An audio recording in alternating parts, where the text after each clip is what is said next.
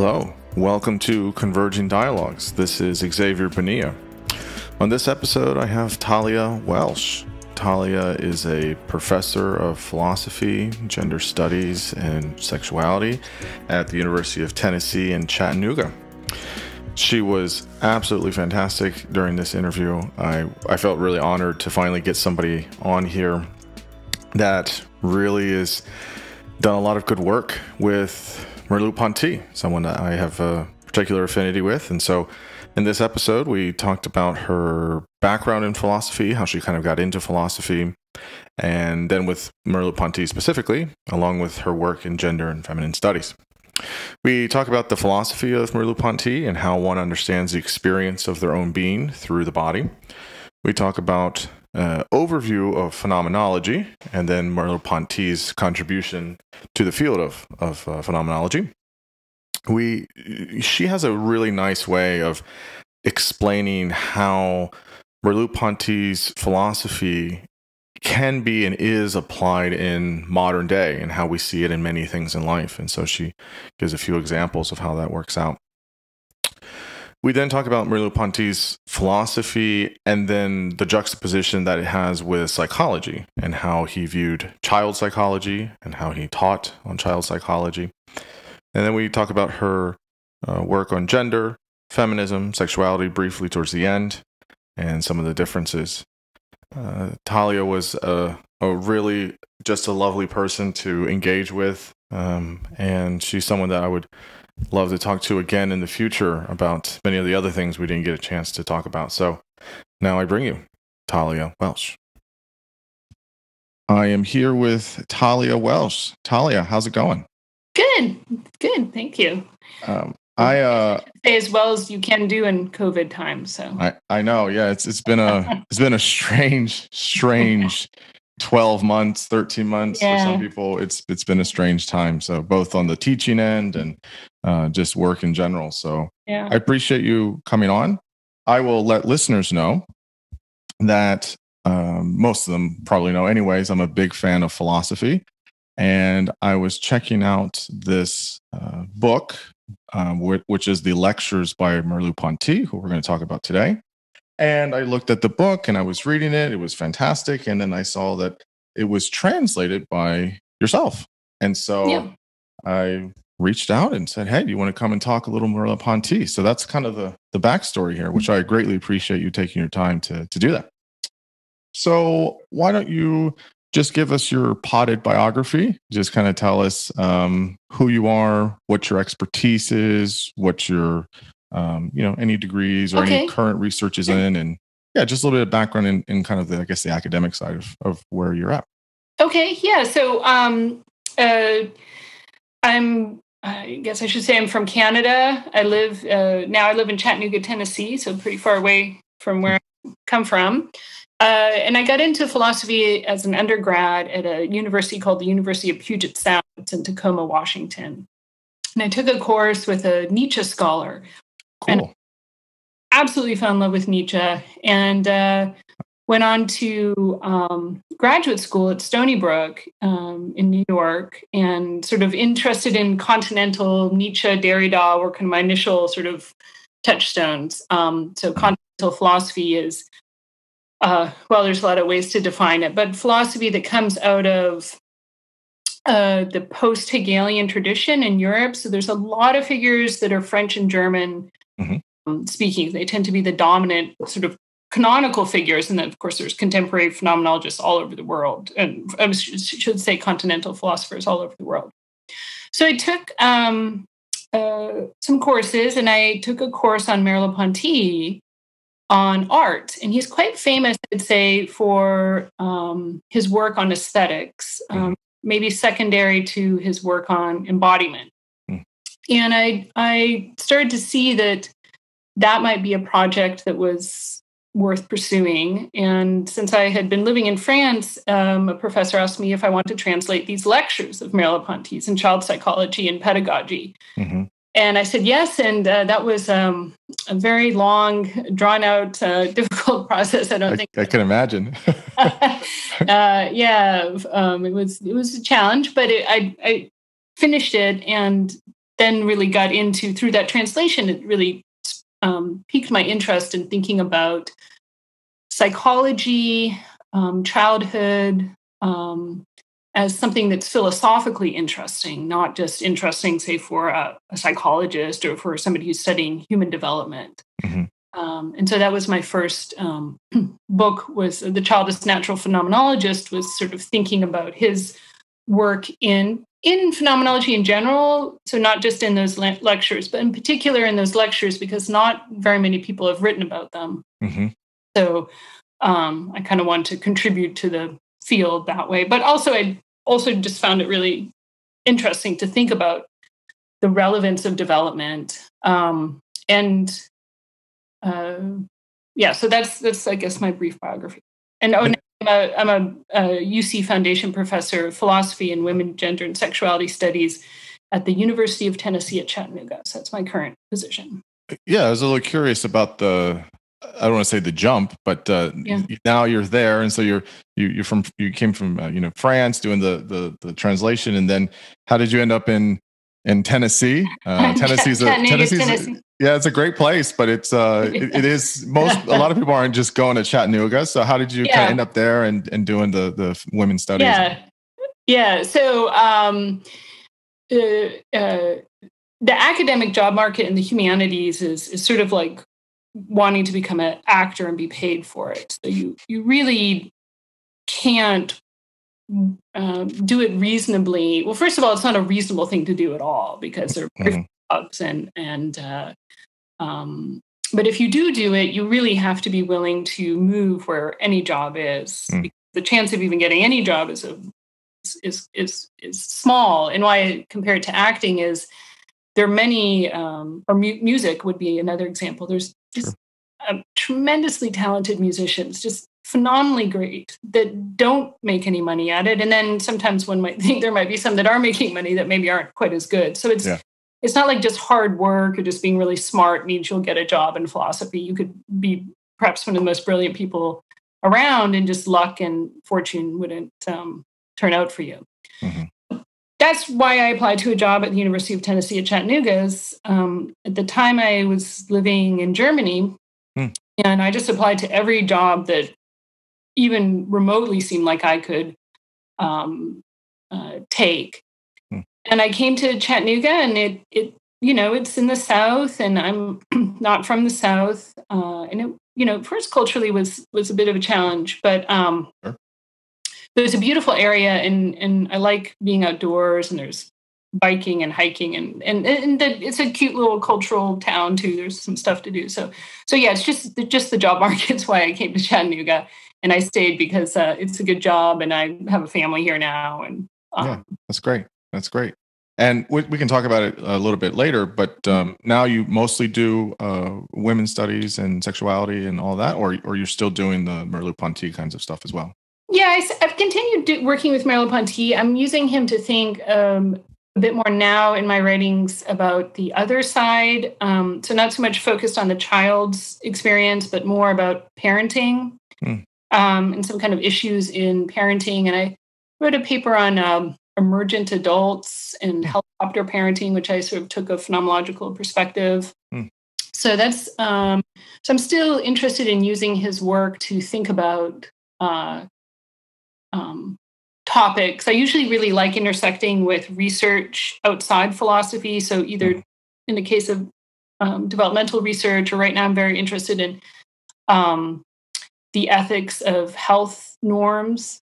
So I look at a lot in the kind of policies and procedures and studies about what makes us healthy. And then I like kind of using that to use phenomenology to kind of pull it apart. But yeah, I'm definitely thinking more in lines of the book I have now is on policies that surround the idea that we should be in charge of our health. Like the easy example that's super common in the US now is the prohibition against smoking.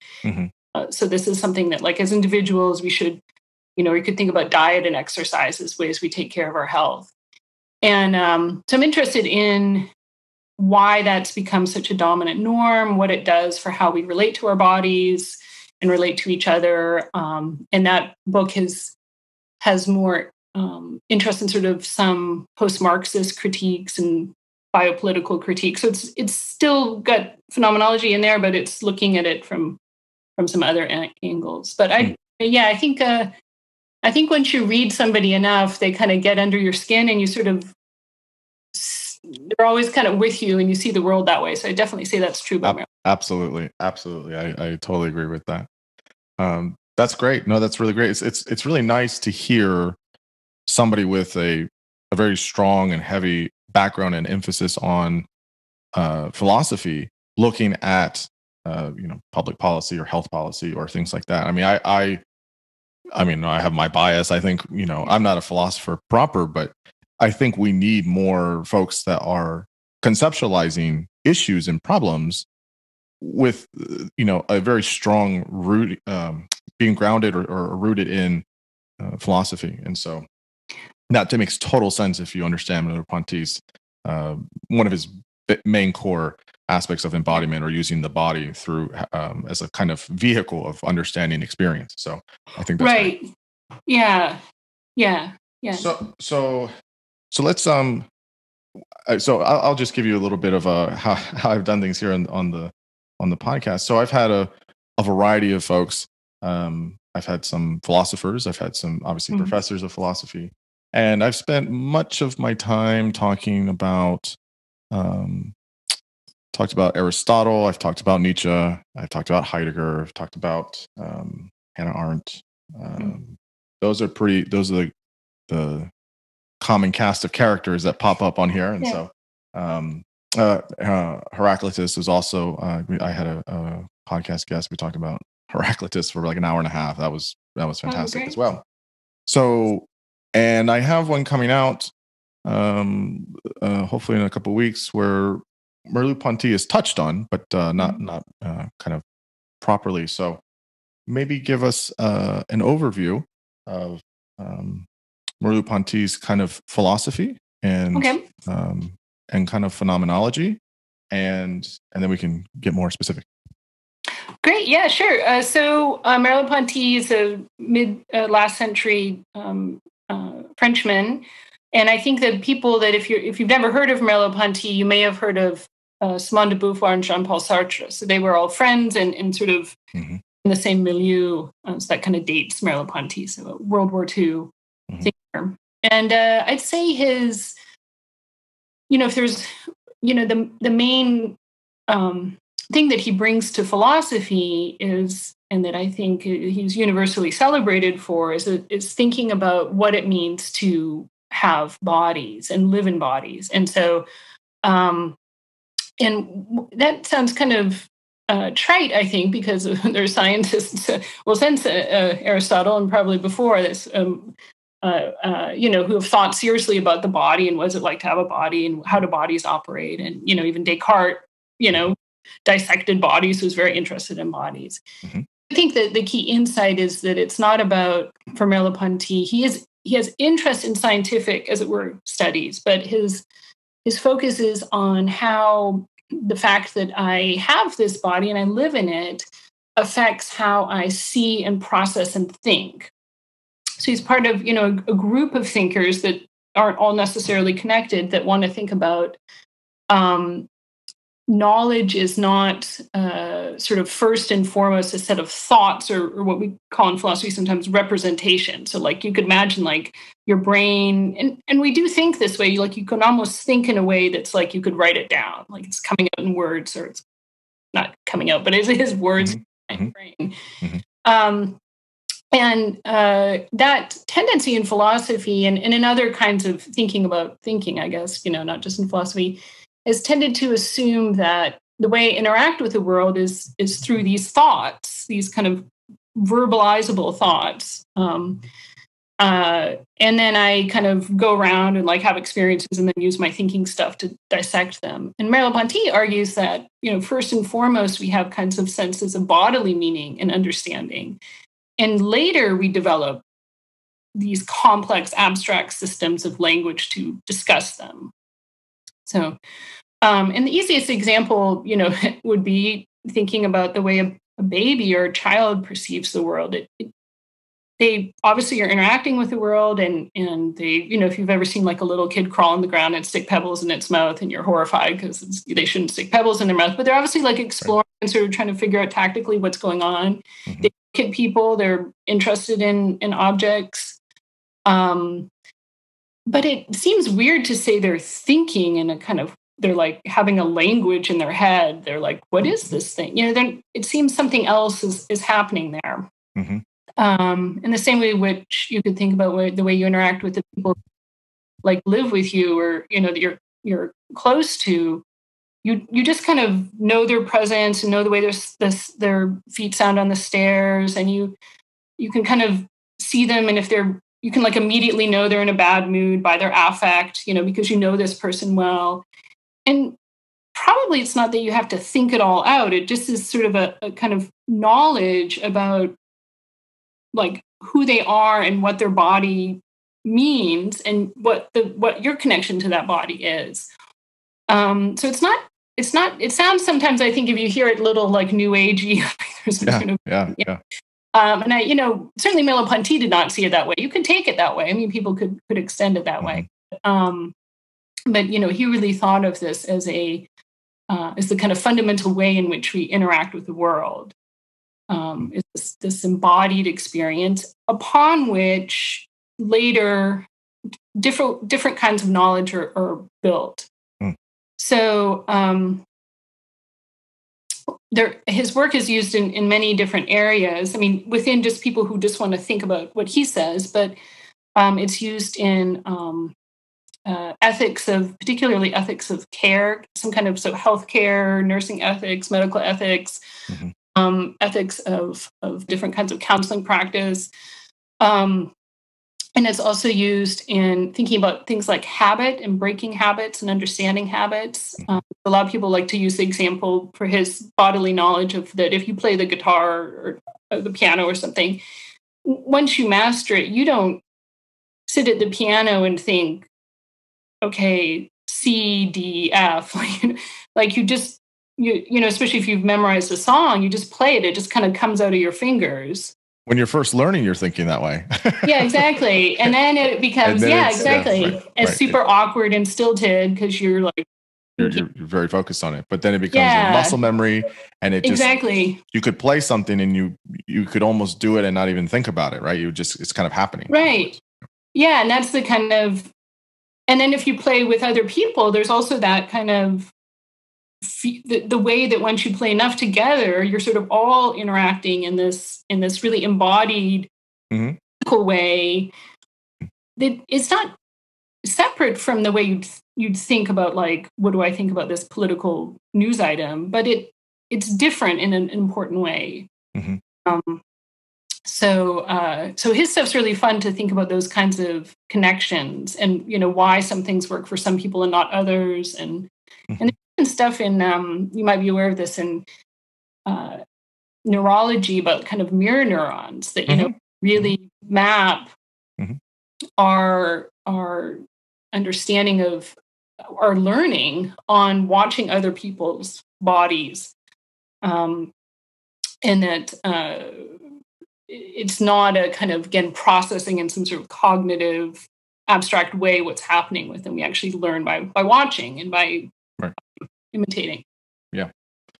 I would say one of the things that is interesting, I've talked about it before, is for listeners, Edmund Husserl is kind of the big guy first. He's the grandfather of phenomenology. And so when I'm actually teaching now, when I teach existential theory and therapy, we spend a lot of time with philosophers, and trying to explain phenomenology can be difficult for some people to understand. But phenomenology is this notion of to the things themselves, right? How are you just trying to describe experience, which is a hard thing, because for so long, kind of what you're saying, in the Western canon, it was this objective subjective kinds of notions, and you could describe the world and you could describe people objectively, right? Or you could drive their subjective experiences. And sometimes people misunderstand that phenomenologist, of which Merleau-Ponty fits into that camp, is not that you don't do those things or that we shouldn't do those things. but that's not all that there is, that there is something that has to be this uncovering or unveiling, which is experience itself, that is kind of through and between and on top and around the objective subjective dichotomy. And so in this way, so Edmund Husserl with his, science of essence, and then obviously Heidegger with his Dasein notion of being and then being in the world. And so you find Merleau-Ponty that comes on the scene. And the thing, kind of what you were just saying, was there's two things that I really loved about Merleau-Ponty, which is, how do we understand experience, but not as something that lives in a vacuum or something that is sort of in the ether, but that's something that's embodied. And so, in one sense, you could say, for humans, if you don't have a body and if you don't have, experience has nothing to travel in of sorts. Mm-hmm. And so as experience comes out of a body, or rather through the body, that is shifting and moving how we perceive things. And so if people read his writings, namely his magnum opus, Phenomenology of Perception, it's all about, he does take a very, in some places, technical aspect of physiology. He talks about depth perception and, the eye, and it's very technical, but he's trying to understand what are the kind of functions of experience through the body. And then how you explained, I think, was great, because it shows, how do we then understand beyond an objective subjective way of knowledge, when you're trying to apply it in different disciplines or fields? How do we say, okay, we can explain what's going on? If you take like health, for example, you can explain that this is the challenge, or this is how this is functioning, but how does it have a sense of presence, or what does it mean to be in this space with someone else? And what that has a whole, that is the phenomenology, that is the experience. And then how through the body that's happening is going to impact our perceptions of the world around us and the other, and then with even ourselves. Great. I love how you said that idea of like between and below and in between things, because I think early kind of critiques of phenomenology were like, oh, so you just do introspection. We just sort of like sit around and think like, how do I feel today? Or what do I think about X? And I think that, phenomenology is in a certain way sometimes better thought of as describing what is so present and so part of our experience, we can't think about it. Like you think of something like depth perception, or, that's why all this labor over these kinds of issues in perception, where we just sort of think we're just seeing what is, which of course we both are and are not, and so trying to get at the things that are so present and so close to us, that we can't think about them without a very detailed, sort of thoughtful way in which we, there's this thing called which you well know, like the reduction, and there's sort of this specific method. And Merleau-Ponty is not a strict follower of that of Husserl's method, right. but So and although he doesn't do this a lot of, or he doesn't do it very much, a lot of contemporary phenomenologists that use his work think about, say, something like racism as this kind of surface experience. Of course, there might be people who have like these explicitly racist beliefs that are wandering around, like trying to using them to live in the world. But it doesn't really explain, if you want to think about something like privilege, or the way that, certain bodies can walk into certain spaces and it's just like really easy and fine for them. Don't think about it. And other bodies to walk into spaces is not that way. There's nothing objectively necessarily different about the space. But it's rather about the way in which certain places have been structured, and certain norms and body habits over time have been structured. And so you just sort of keep talking about like the idea of the beliefs. It doesn't really get at, kind of something structural like racism in a society. It just gets at sort of the individuals with those particular beliefs. But that's, maybe that's part of it. But what I would sort of suggest that maybe not the primary part of it in many societies. Yeah, that's a interesting way of mapping on his, again, and a really, that's one thing that is really nice about what you're saying is you're taking the dense philosophy and mapping on to, okay, well, how do we see this in our world around us, right? How do we understand it in different domains? And I certainly agree that we have in certain contexts or in certain um, settings, when we're coming into a room or we're coming into a place, there's a way of being, right? There's what it's like to experience this moment or what it's like to experience in the space. And I think that is particularly instructive of how that could look differently for some people, which all of them have. I kind of see this. This is Husserl horizontalization, where it's just everything's kind of flat, right? It's like, okay, we're gonna say like everything kind of is on an equal playing field, and how do we understand just the descriptive aspects of what this experience is like? We're not putting necessarily value judgments on it. We're trying to understand, what it is, and then what that experience is like, and then you can determine, all of the realm of possibilities of how you want to, kind of maneuver forth. So. Yeah. And can think too about, the contingent parts of experience and the sort of what seem like the necessary parts of experience, I really even enjoyed, Merleau-Ponty's work on illness, and then he's sort of, I should say, somewhat brief comments, but then the work that's come out of that. And illness is such a fascinating discussion, because there is a part that especially if you're thinking of illness caused by what we can discern as a disease, there's this part that just seems really objective and measurable, but I mean the experience of illness is so diverse and so or pain is another, chronic pain discussions. Using Merleau-Ponty's work to think about chronic pain is really interesting too, because you can't think about it without thinking about the experience of the person. Something like pain is, if it's felt.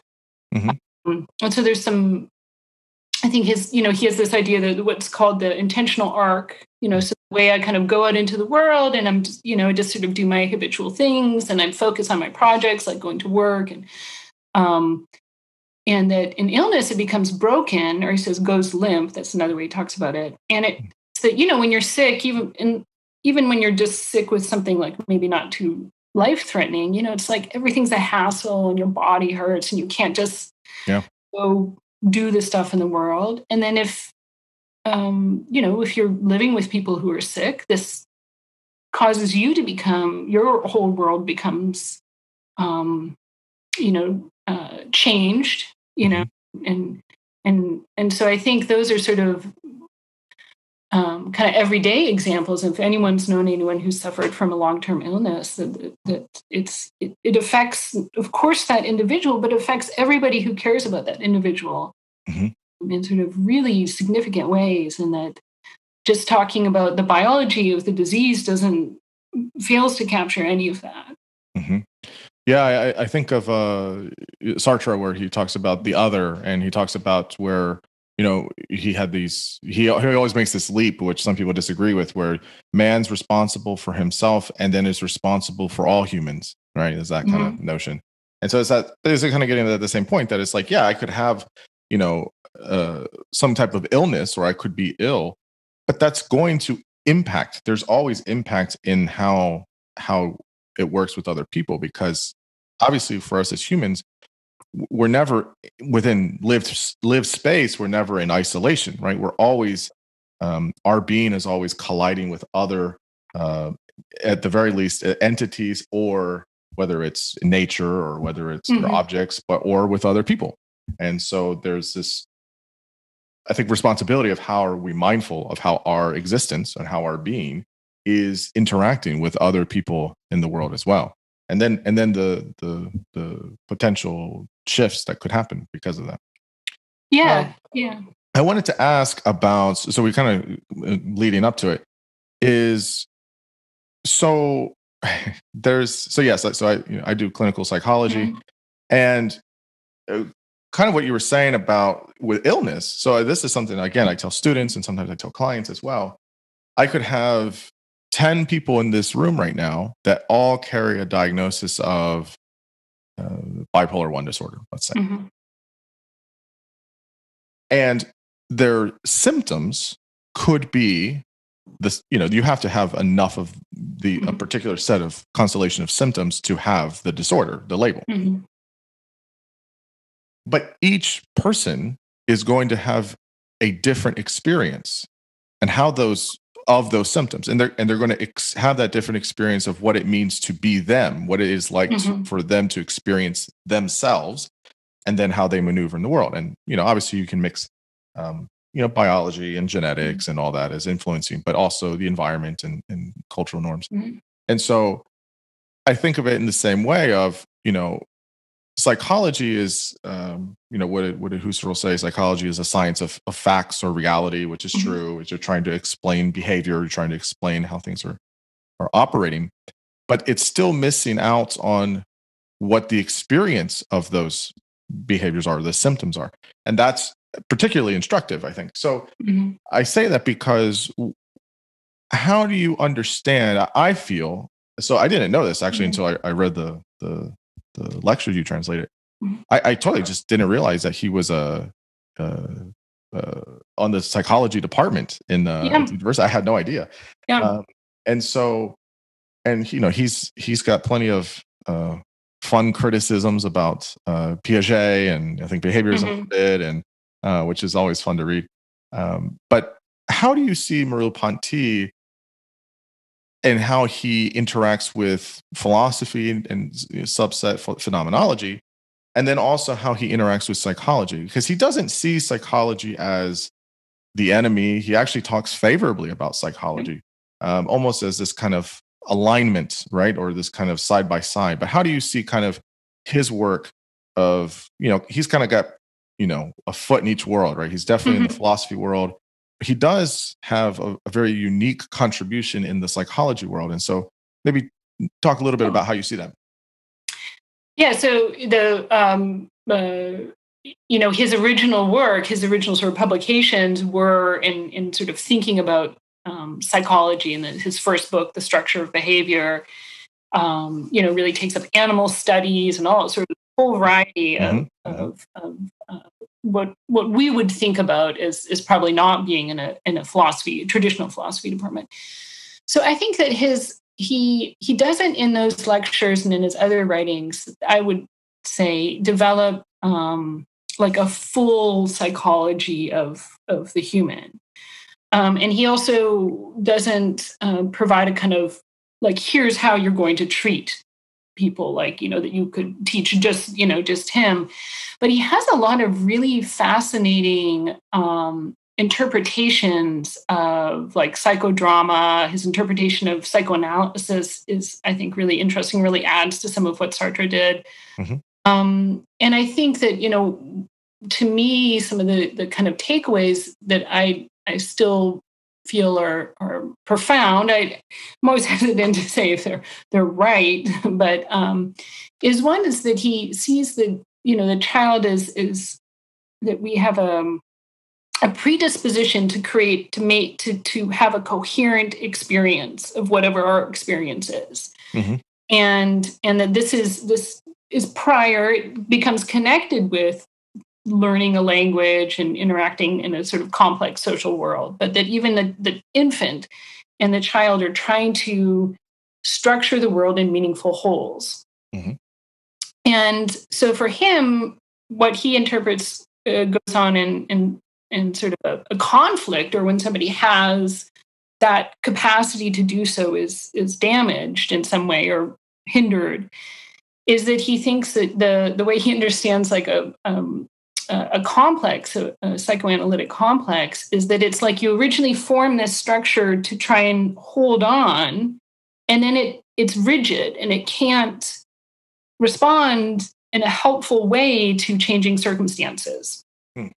So again, I wouldn't even begin to think that this summarizes all complexes or all sort of issues that people have, but So it seems to him part of that way of creating a meaningful world that you're interacting and you can move into in a Heimlich manner, in the German, like a kind of comfortable manner, is that you have some flexibility in integrating new experiences.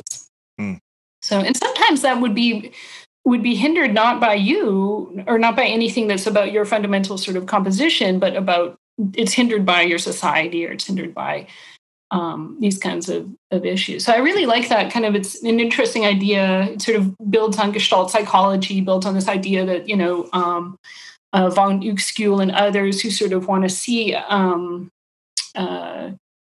this tendency towards coherence, but not an intellectual coherence. It's a very lived coherence. Yeah. So, I think it's mentioned in the lectures, and I think maybe elsewhere. This what's his name, Saussure, with his structuralism, and I think he's kind of he talked about that in terms of the structure of language, which is in I would say probably opposition to what Derrida did, where he was deconstructing all of that. But Merleau-Ponty does seem to have, because he really likes Gestalt psychology. He has some criticisms of it, but he tries to say, like, how do we understand sort of the parts, but then within context of the whole? And so in some ways the child is the same. There was something, I think it was in the, let me see here. I think it was in the lecture or lectures, or I should say, on human sciences and phenomenology, which was a fantastic chapter in the book, where he is talking a lot about Husserl and Gestalt psychology.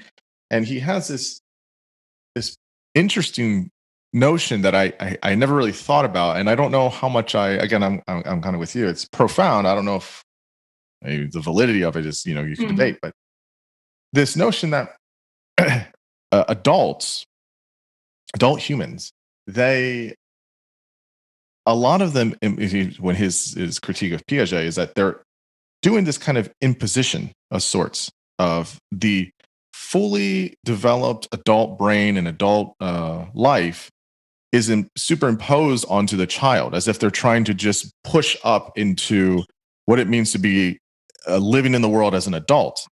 And he kind of legitimately, is the kind of the image I got, was, Merleau-Ponty is getting on all fours on the floor and is just right there at eye level with the infant, the toddler, the child, to try and say that their world legitimately, or their world and or their experience legitimately looks and feels and is different. It is a different experience. It is not an adult world. And kind of what you're saying, this maps onto, they're creating a structure that has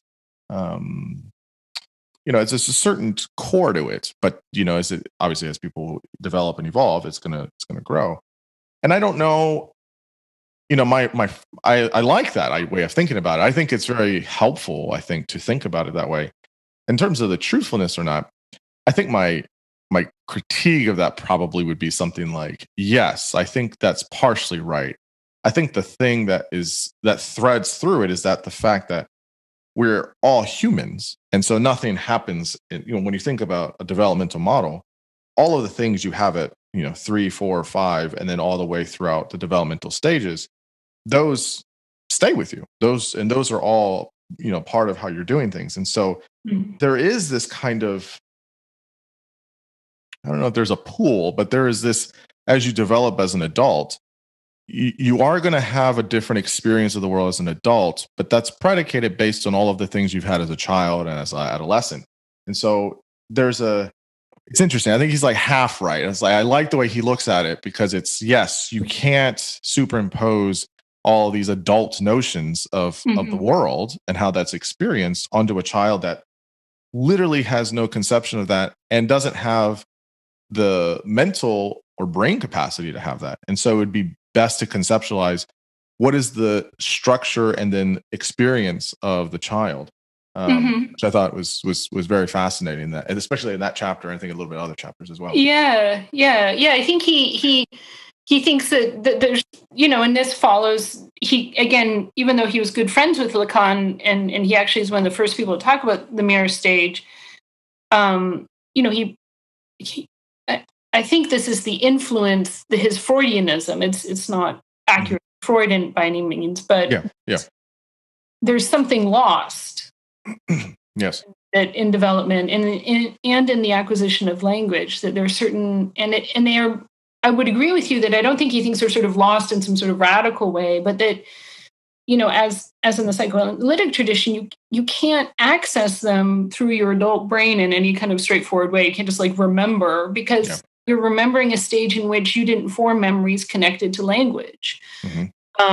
So they're, they have this kind of ghost-like experience, I guess, or part, kind of shape our experience. These ways that are, super significant, but then also really hard to kind of point to in a clear way. So, so I think he's somebody who definitely thinks there are patterns of development. And he is very, I should say, he's a man of his times in the sense that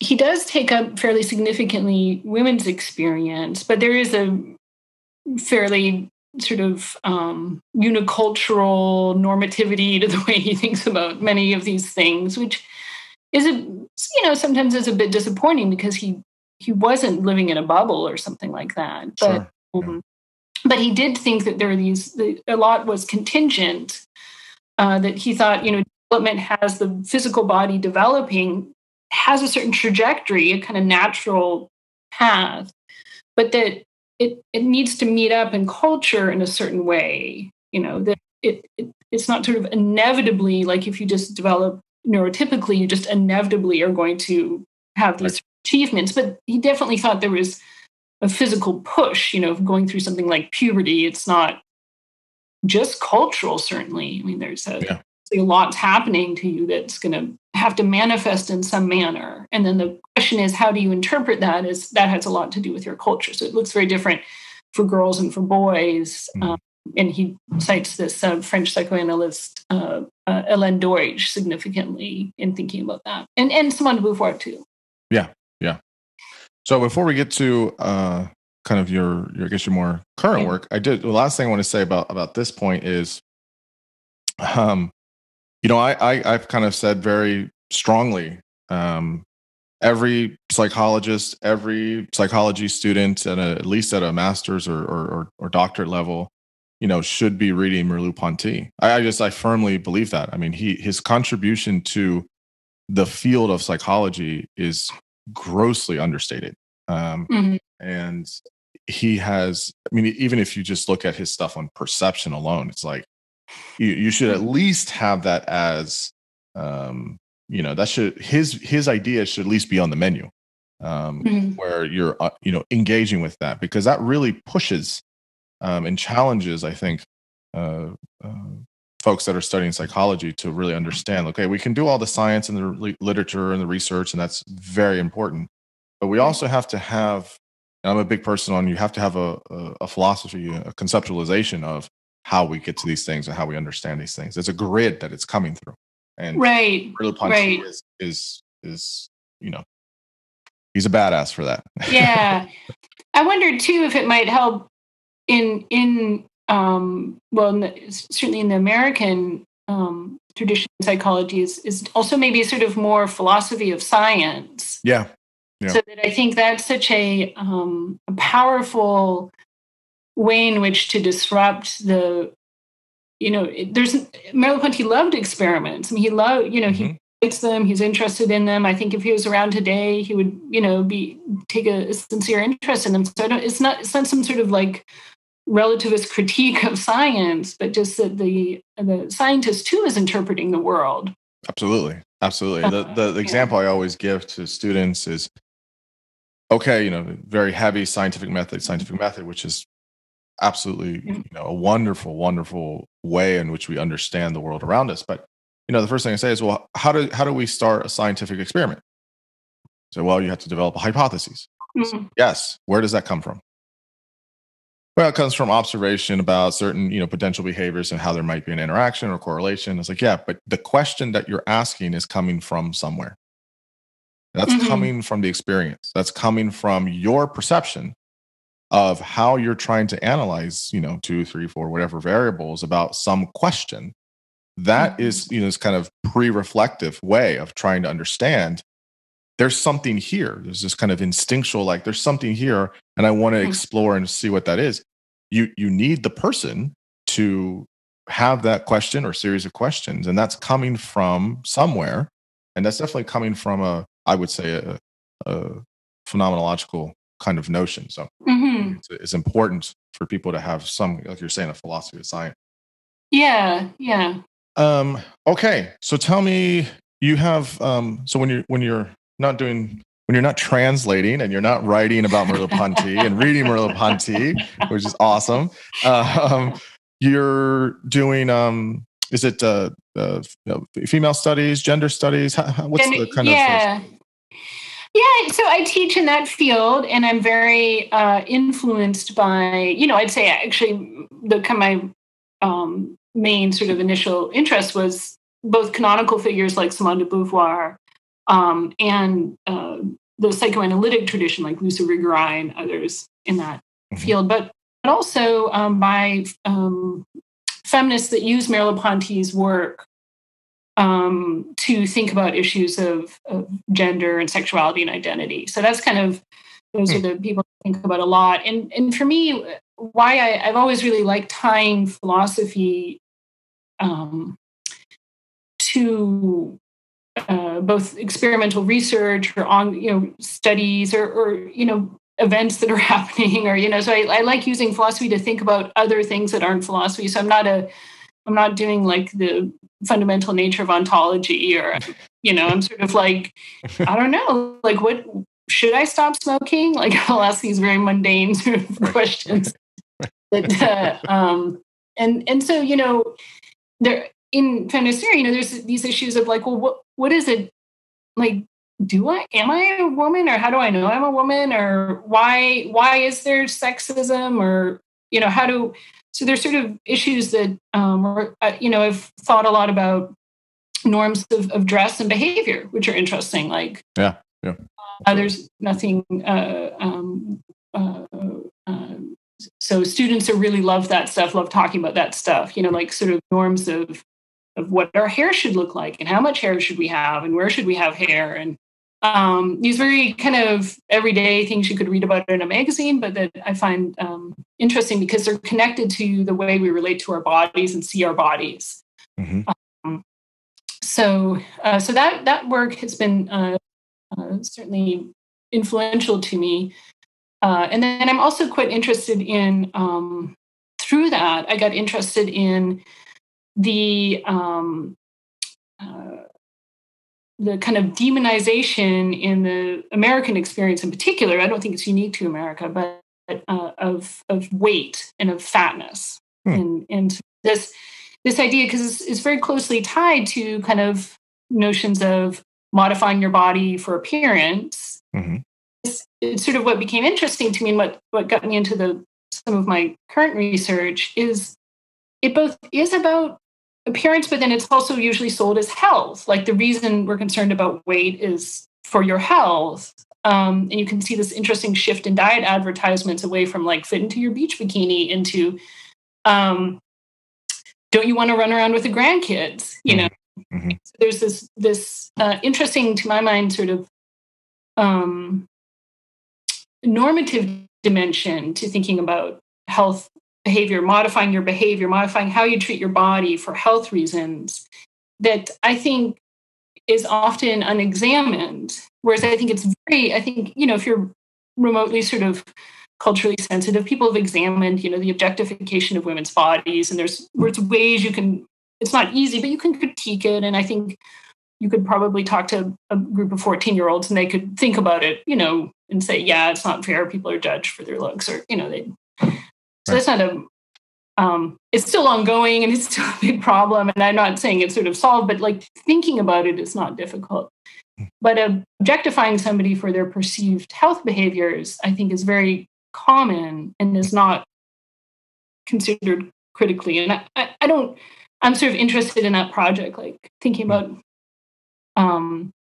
how that's kind of connected with aesthetics, with sort of how we want to see bodies, with objectification, but then also with all of the burgeoning research in health sciences about this is bad for you, this is good for you, which you know, when Merleau-Ponty was writing this, we didn't have this sort of flood of information about diet and exercise and air quality and all of these. So I think that's kind of an interesting part too, that obviously influences how we see ourselves and how we relate to our bodies. Yeah, I'd be curious to see what he thinks about all of the kind of, I guess, censure we've done on smoking cigarettes. You know, he was a good Frenchman, and I know he loved his cigarettes. So interesting, you know, kind of with the knowledge we have now and understanding of it, you know, it'd be very interesting to see that. But it's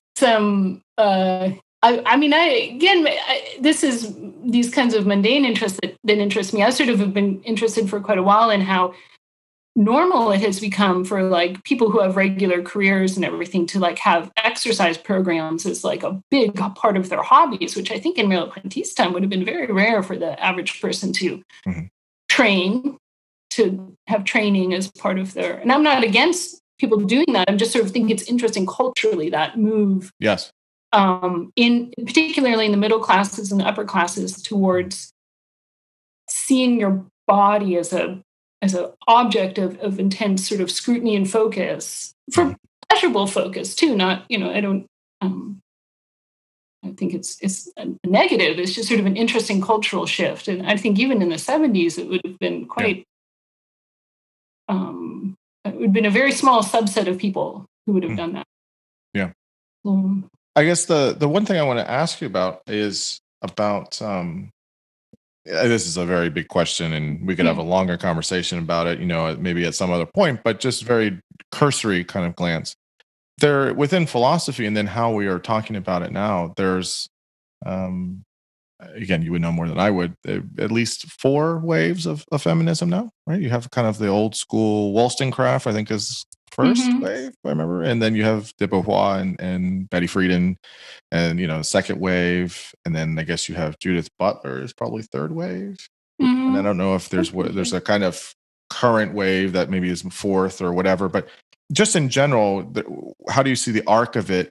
And then how do we navigate through all this in a respectful but healthy, helpful way, I think?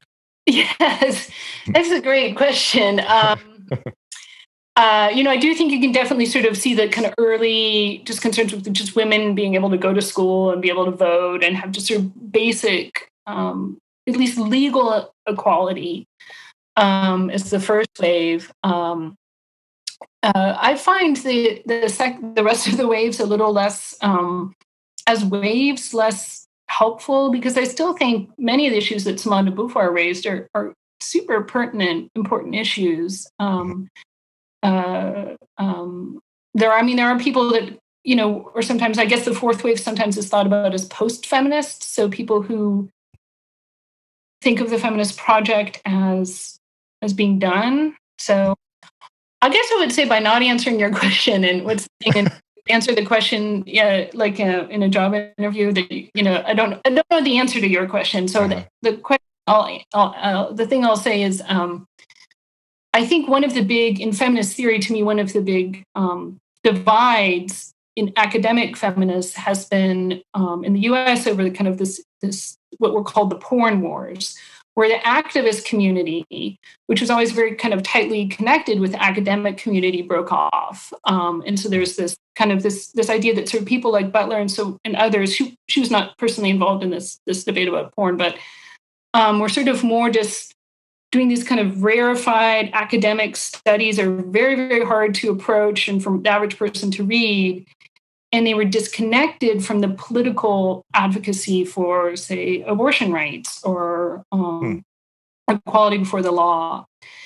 And so I think one of the questions I think about a lot is, what is the connection between thinking about gender and thinking about sexuality and actual issues that those things might pertain to? You know, is the personal always the political? Should we is there just sort of a place for just studying these things with no I mean, it could become political, but it could just be its own study, Sure, and right.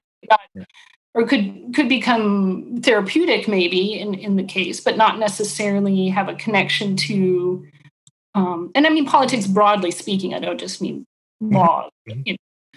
And I find that an interesting question. I think one that doesn't, to me, have a simple answer. There are many people who I would say feel very strongly and are very convinced that you know, that there must be to if you're looking at and you're thinking as a feminist, that there has to be this connection to sort of a political social engagement.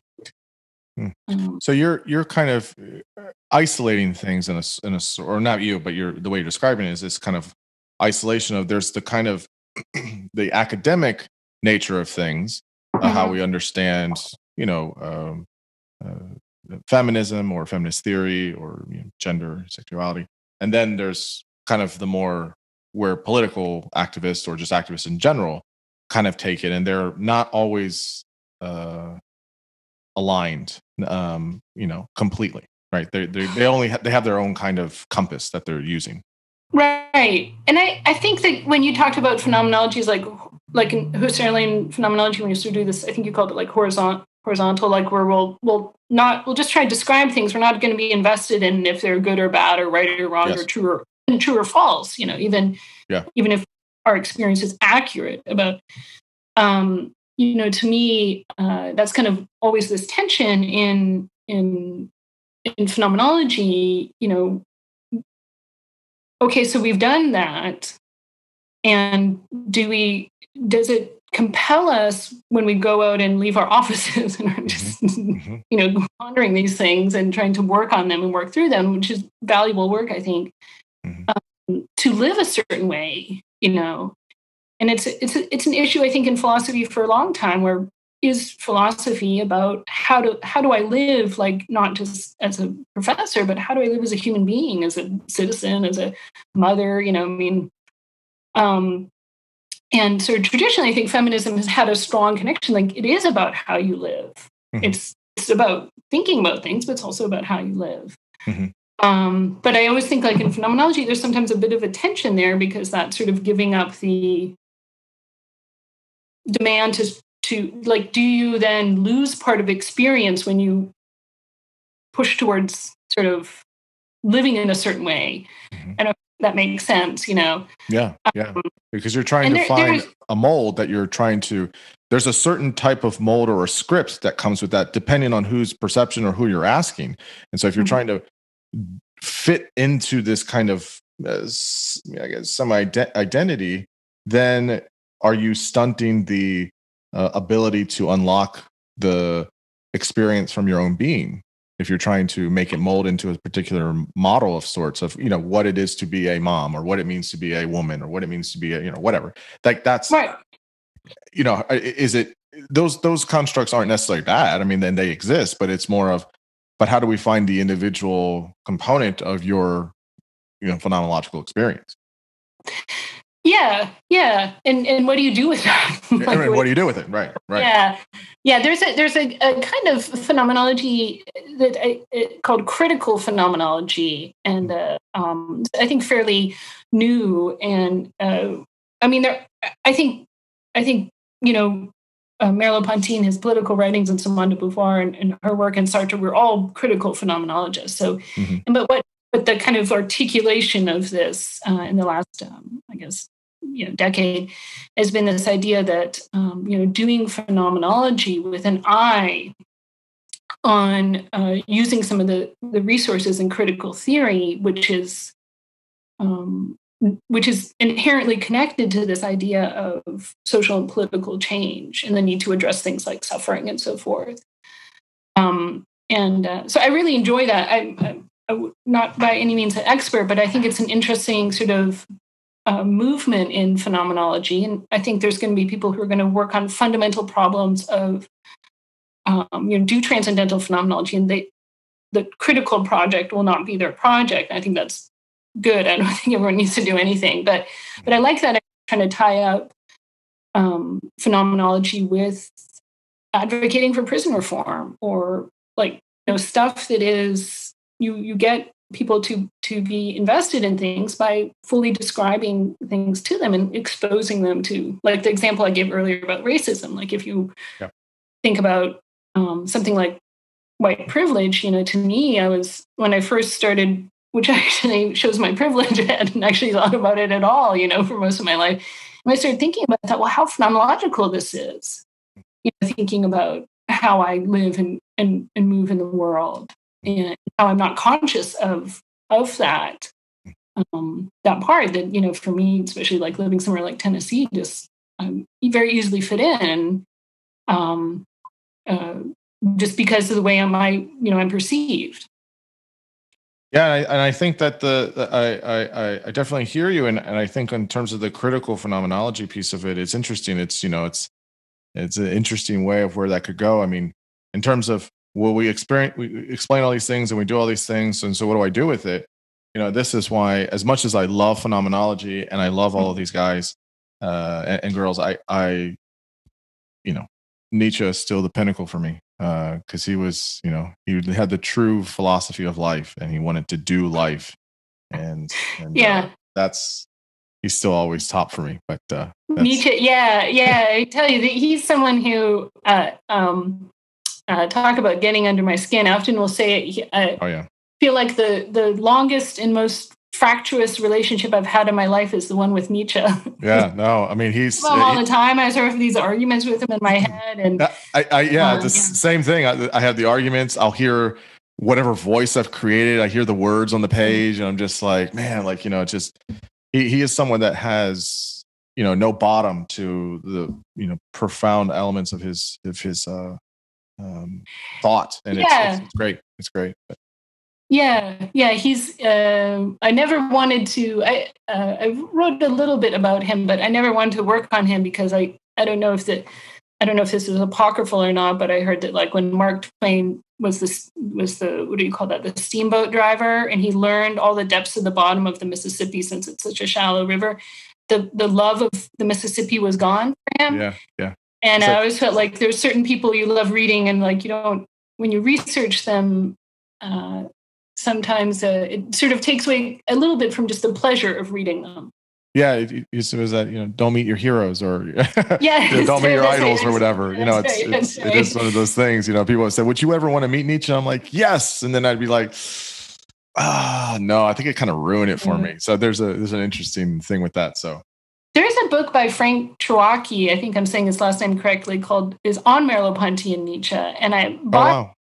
Esther, but just working during COVID, I haven't gotten around to it. But it's interesting because I don't know of many attempts to connect those two, other than maybe just as small asides. I would love to read that. That sounds fantastic.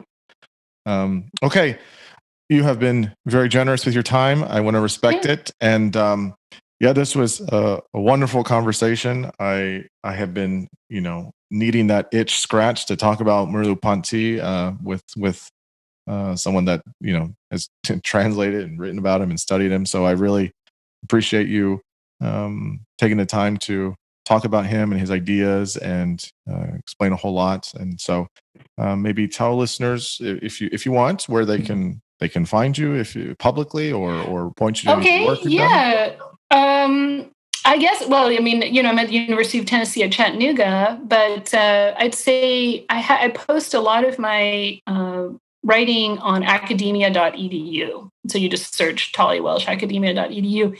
And there I have a lot of articles and parts of my books and stuff. So if you wanted to look there, I think that'd probably be the best place to sort of see some of the stuff I'm doing and see if it's interesting. Okay. No, that's great. Well, I feel super lucky to have talked to you, and I appreciate it. And so thank you for your time. Yeah, what a fun, it was a pleasure for me too. Yes, I appreciate you. Well, thank you. All right. Okay, take care. Okay. Bye.